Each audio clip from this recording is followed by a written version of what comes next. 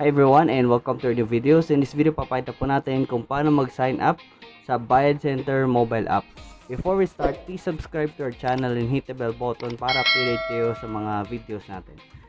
So, ito po yung makikita natin pag dinownload natin yung Bayad Center mobile app. So, pag open nyo po, pag hindi pa kayo nakakapag-register, all you need to do is just go to sign up. Dito sa pinakailalim. Yan, sign up.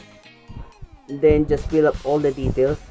Okay, so once you're done, all you need to do is just click this create account. So click lang rin muna natin itong by signing up. I agree to the terms of service and data privacy policy. Yan, click lang natin yan, make sure na naka-click yan, then just create account.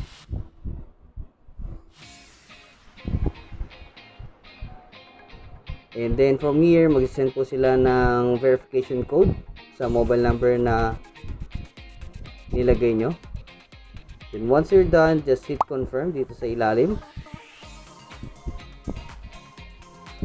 Try natin mag-login. Lalagay po natin yung mobile number na nilagay natin and yung password.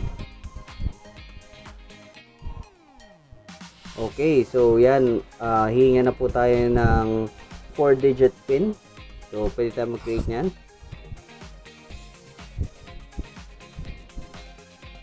And for your security, register your new 4-digit MPIN code that will be used to confirm every transaction. So make sure lang na secured yung MPIN nyo. Then once you're done, please hit confirm sa ilalim. Okay, so nandito na tayo. Pwede tayong mag-login. Okay.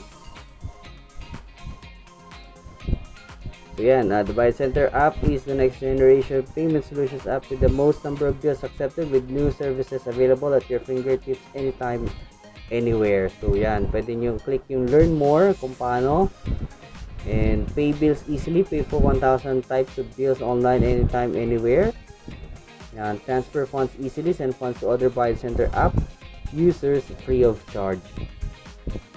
QR code reader, send and receive funds using the built-in QR code reader. So most likely para siyang digital wallet din. Okay, so parang GCash and PayMaya. So you can start using the app by clicking this. Tingnan natin.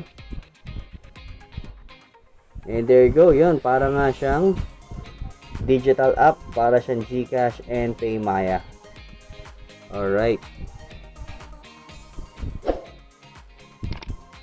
So basically that's it guys. So thank you so much for watching, and if you do have questions, please do comment down below and like the video, share the video, and don't forget to subscribe. Thank you. You have a great day.